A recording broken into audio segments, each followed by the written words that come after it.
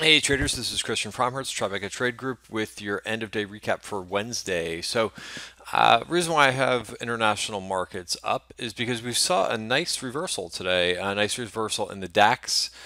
So the DAX has been kind of flirting with that 200-day moving average, and nice move today.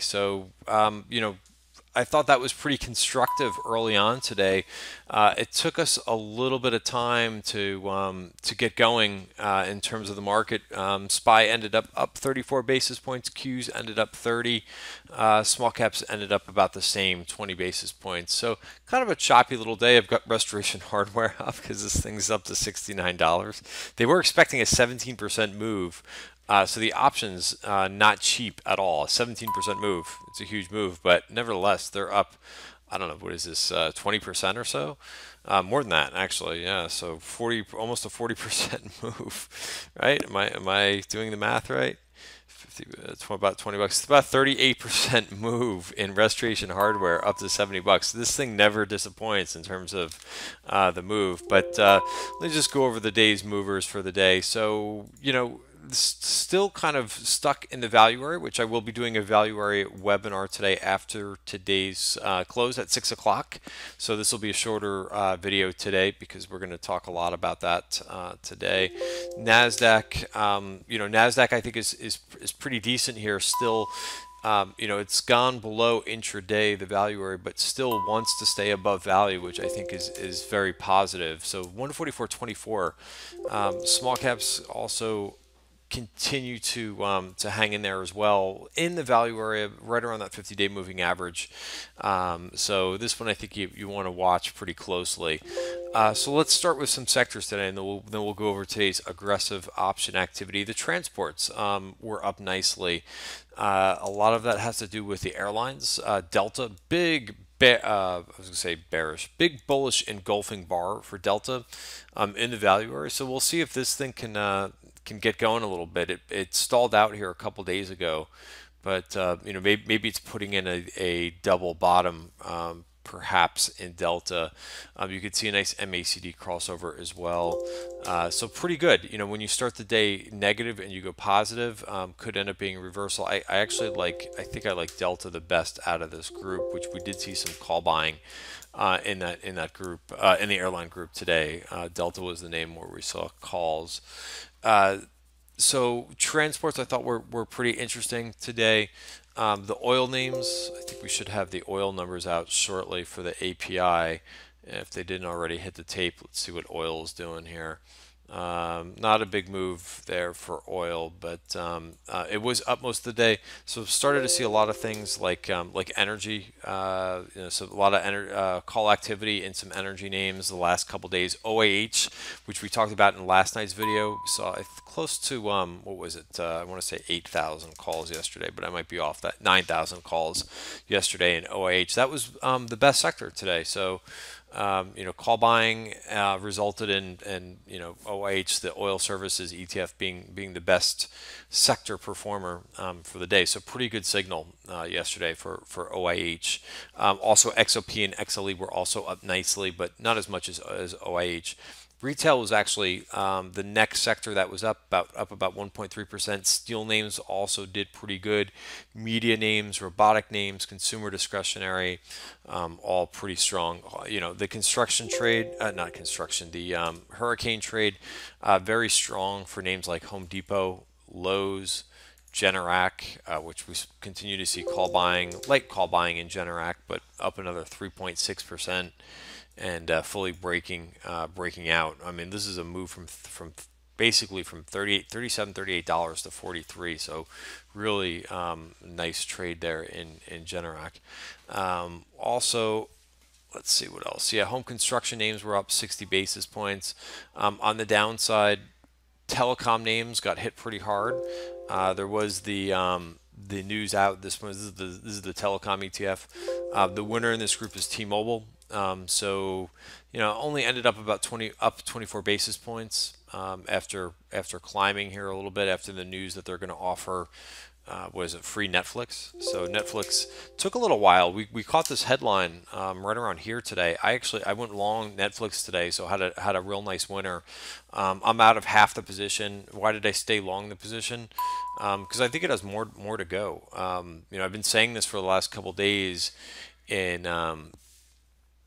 Netflix that it looks like it's been trying to go. So I actually put the position on today. I looked at it yesterday.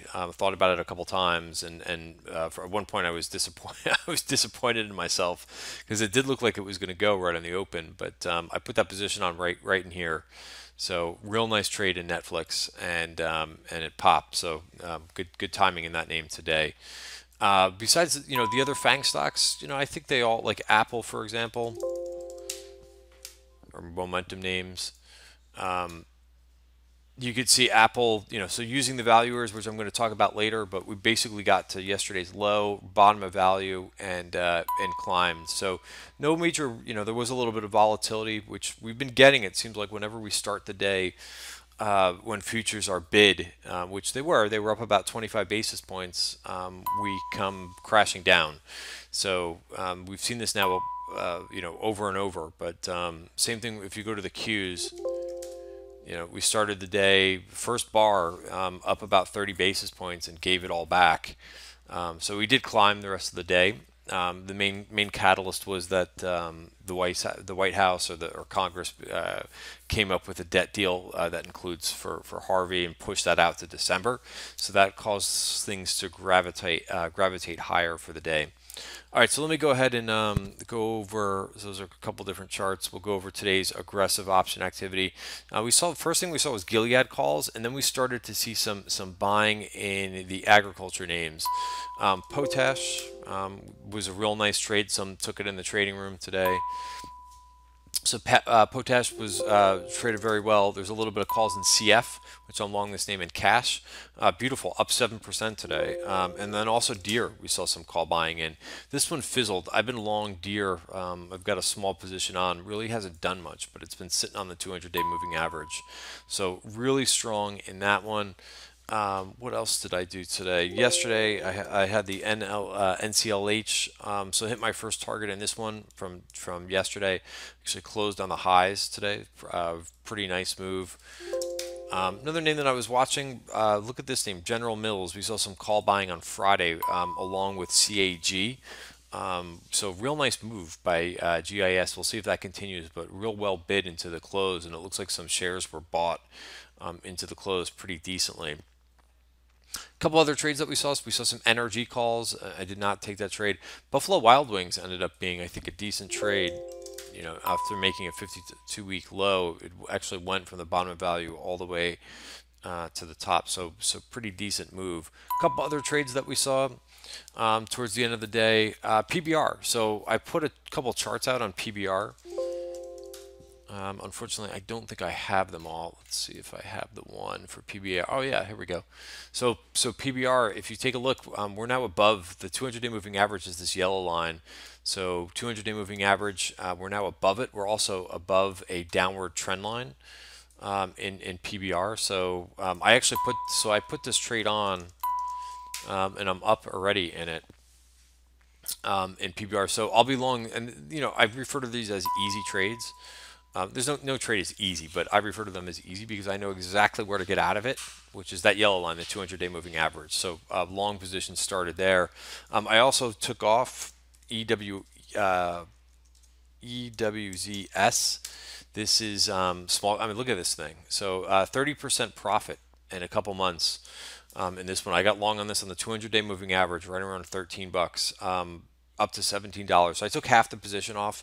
It's pretty overbought, which is why I did that. EWZS. Again, Brazil is ripping right now. So big gains out of this, up another 2.2%. But you could see, the reason why I took half off this position, I'm happy to add it back. But right now, it's an 86 RSI. So really cooking in that group. A couple other trades. I mentioned the T-Mobile, the Netflix. But there was some little bit of healthcare buying. Then there was another trade. I don't know why DRI was down so much today, broke the 200-day moving average, but a call buyer came in at the end of the day. So I'm going to go ahead and leave it there for It looks like it's trading up a little bit on light volume DRI, but there was a call buyer right at the end of the day in that one, so I would call that a dip buyer. So I'll leave it there for today's end of day recap. Please go ahead and join us 6 o'clock. You can find that on my Twitter feed at CFromhertz, and you can see the sign up link. That's 6 o'clock, where we're going to be going over value areas and why I look at them on a daily basis. All right, thanks everybody for watching. Have a great night.